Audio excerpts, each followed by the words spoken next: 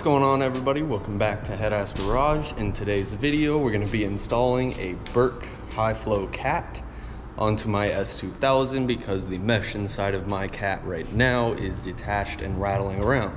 So it makes lots of very loud noise, and we'll be replacing it with this right here. It's a nice looking piece, nice welds. It's got a MagnaFlow core inside of it, and it's just a heck of a lot smaller, so it should flow a heck of a lot better. I really like the way the welds look on this thing. They did a fantastic job. Berk actually says that it flows 87% compared to a test pipe, which would basically be just catless. That's compared to 27% compared to the OEM cat. So it's flowing a heck of a lot more. That's what, almost 60% more. So should be flowing a lot better. We're thinking it'll have a change in the exhaust tone, but we aren't entirely sure. We'll go ahead and get some nice exhaust clips for y'all to show the difference in sound, if there is any. So without any further ado, there's nothing to it but to do it. Let's get started. The car is warm, so don't get mad at me, okay?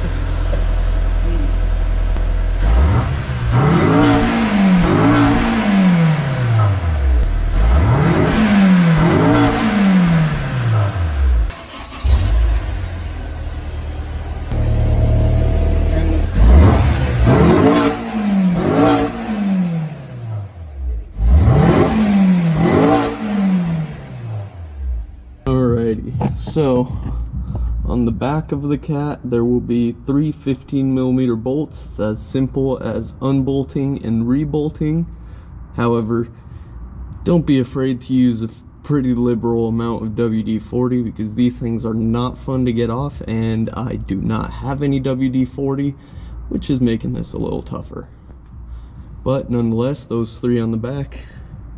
And then there will be, sorry about that angle, but there will be 3 more right up there on the front of the cat, and then it should come out. That being said, there is the O2 sensor on the opposite side, just right there. We'll need to get that out as well, which is not going to be fun or easy. Complaining isn't going to get us anywhere, so we'll just keep working. Typical of any project that you have, wouldn't be complete with just one trip to the store. So we're on our way to O'Reilly's. Odds are this won't be our last trip to the auto parts store either, so yay! Hello, O'Reilly's. They know us too well. All too well. All right, so where we're at now, we got the original cat out. There is a small issue though. O2 sensors are not supposed to look like that. Yep. All nice and smashed and bent. So that needs to go. All right, just like I said earlier, no job can be done in simply one take to the store. So we're heading back to O'Reilly's to try to find an O2 sensor. However, I'm not hopeful that they'll have any. More than likely I'll have to order it and have it come in. One of the problems with the S2000s and the cats and the mesh inside of them being coming detached is, just like you saw, your O2 sensor gets pretty smashed up and then you have an incorrect reading. However, this, you hear that? Sounds good, huh? That is the mesh inside of it becoming entirely detached. So when I would start the car, you would hear that, but really fast from all of the exhaust pulses. And that is why my O2 sensor looks the way it does. So I'm gonna have to go ahead and get one of those ordered and do something about this. But go ahead, toss the new one in, and wait till we get that new O2 sensor in. And before we do that, we're gonna start this thing open header. Oh, absolutely we are. Now, probably won't run it for too long because the enrichment pattern will be all wrong since it doesn't have that downstream O2 sensor reading. So we're just gonna start it, let it run, give it a little rev, but nothing excessive because we don't want to damage the motor or do anything harmful to it. Don't want it to be dumping fuel into it when it doesn't need it. So go ahead, get that started up, and y'all will hear it. Get it.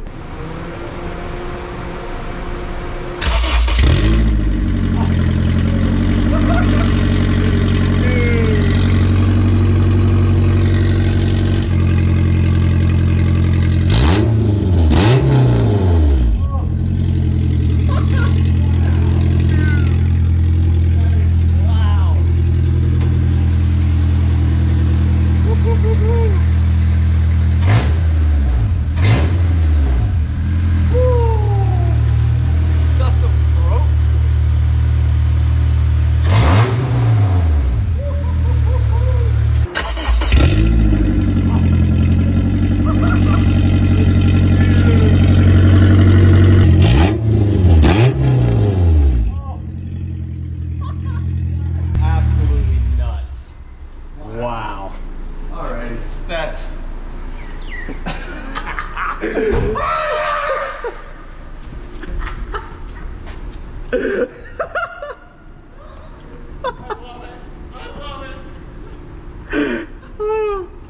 That is chaos. Now that that's happened, we are going to install this new test pipe and go from there. Here's the stock pipe compared to the modified pipe.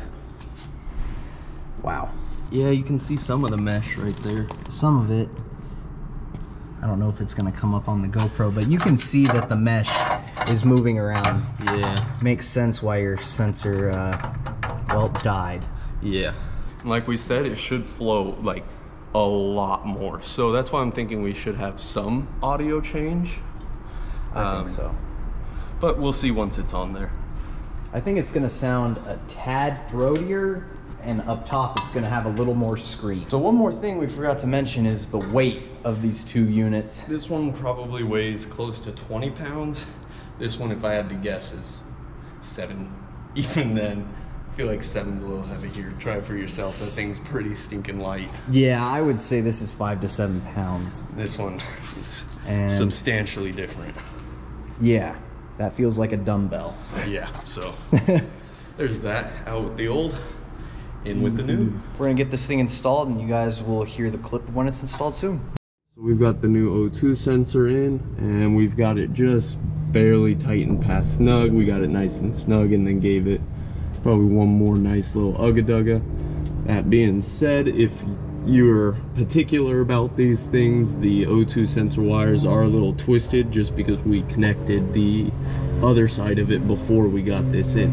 If you prefer for your wires to be straight, I would recommend getting the O2 sensor in before you get the clip in, but for me personally, I don't really care. It doesn't make any sort of performance difference, so we're gonna run it the way it is. Now it's just bolting up the two ends, and we'll get it started so that you guys can hear the difference.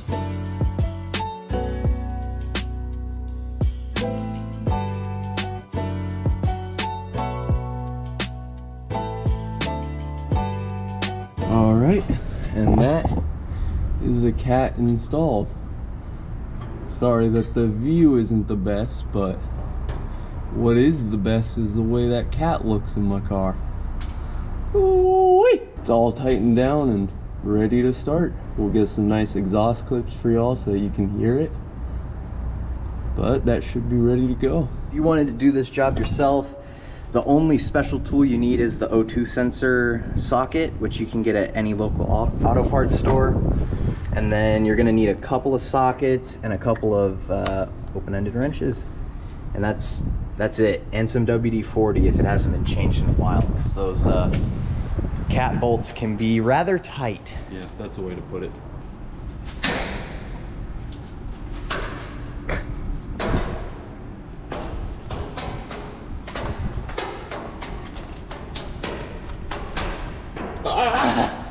Better be playing jump rope.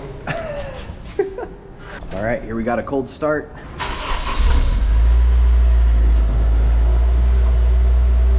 It sounds a little more throaty, just ever so slightly. All right, we're gonna wait for this thing to warm up and we'll get back with you guys in a moment.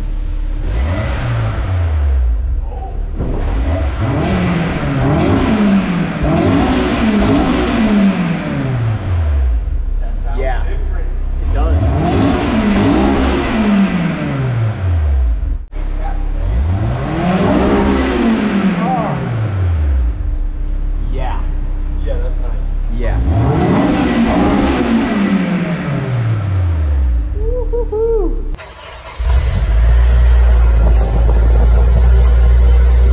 It sounds a little more throaty, just ever so slightly.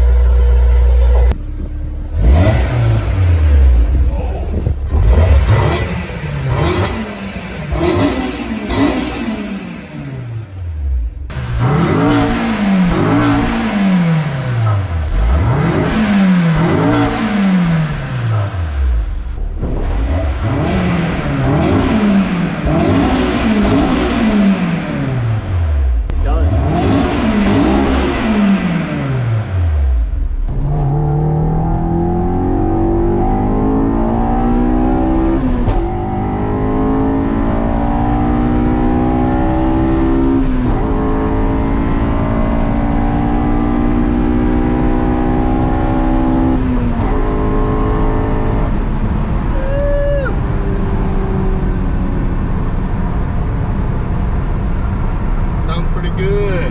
Yes, Sounds it does. pretty good. Not too much of an audible note in the cabin. Like, you can't hear a ton of difference, but some is better than none. Guaranteed to get a launch from here. Oh, never mind. There's a copper right there. Really? Yep. Hopefully they get a turn arrow. Let's hope. Yep. Are we gonna do a pull behind a police officer? Yes.